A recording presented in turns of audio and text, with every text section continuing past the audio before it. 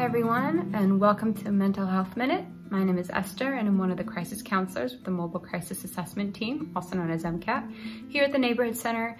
And this week we're going to be talking about coping skills, specifically what they are, how they can help, and how to use them. First I want to define coping skills because I think it can be used as a general term.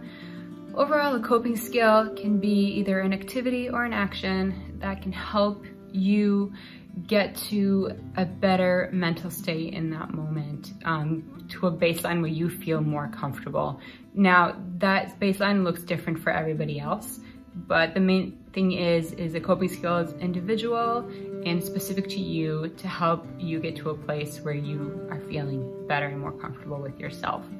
And coping skills can be a really wide range of things. It doesn't just have to be something that someone else told you to do, you know, a provider or really anyone. And it doesn't have to be something super fancy or technical.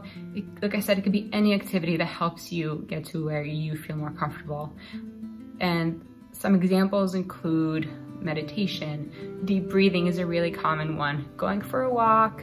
A lot of people like to use music, you know, play video games, watch TV or a movie, call someone, whether it's a family, a friend, or their counselor or provider, just to kind of talk and vent. Cooking, arts and crafts, crocheting, it could really be anything, and it's really individualized. And a lot of people actually day-to-day do things that are coping skills but aren't identifying as them. So it's sometimes good to kind of just look at your day, identify when you might be having a hard time and what you do to deal with that hard time, to distract yourself, to move on, and that is a coping skill.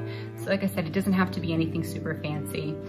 But I think the most important thing when using a coping skill is to consciously be using it. So when I mean that, to deliberately be using an activity to help yourself get to a better state of mind. So let's say someone's feeling very anxious and they're trying to kind of bring down that anxiety.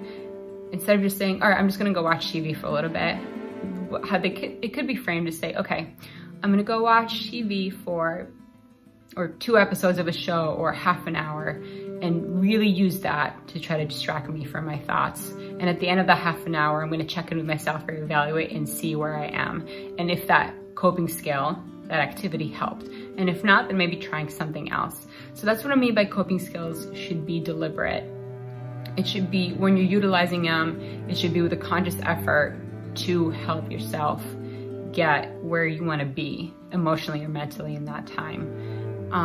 So I think it's really good if you are gonna utilize a coping skill, 1, identify it, 2, give it a parameter, you know, a time limit, you know, I'm gonna, like I said, TV for this amount of time, or I'm gonna go walk, or, you know, I'm gonna make a craft project and that'll be it. So I think if you're using a coping skill, make sure to identify that you're doing so, give it a parameter, and once you're done using it or that parameter is reached, check in with yourself, see how that coping skill made you feel. And if it didn't help, that's okay. It's not a one and done. You might wanna use another coping skill and take a little break and then try it again. But the important thing is to be really consciously aware of what your goals are with the activities and coping skills that you're doing. And if they're not working, just try something else, try again, and just identify the hard work that you're doing in that moment. And once you accomplish that goal, it's hopefully gonna help you feel much better. And then you have that in your pocket. So next time you might be feeling anxious or depressed or struggling, you can say, hey, this helped last time, I can utilize this again. So that's kind of a very general little snippet about coping skills.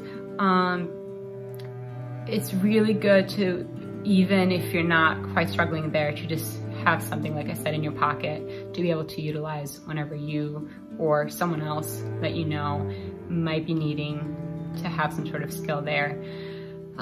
So that's kind of it for this week. As always, if you or someone you know is looking for mental health support, we encourage you to call MCAT, the Mobile Crisis Assessment Team here at the Neighborhood Center. We are available 24 hours a day, 7 days a week, and we are free of charge. And our number is 315-732-6228. Again, 315-732-6228. Thank you for watching, and stay tuned for the next edition of Mental Health Minute. Have a great day.